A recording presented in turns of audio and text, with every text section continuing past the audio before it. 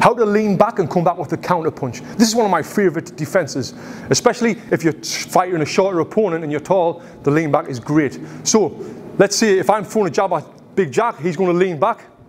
And if you notice when he leans back, he's transferring the weight to his back leg. The reason he's doing that is he's going to load up that next punch, which is the 2. So if I throw a jab, he's leaning back, comes straight back with a 2. A great thing about the lean back is if I am landing the punch, so if I've landed the punch and he's leaning back at the same time, it's taking the sting out of the punch. And he can really come back and smash that 2 in. So let's try it, Jack. You ready? Faster.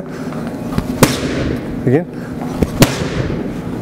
That's the lean back and counter him with a 2.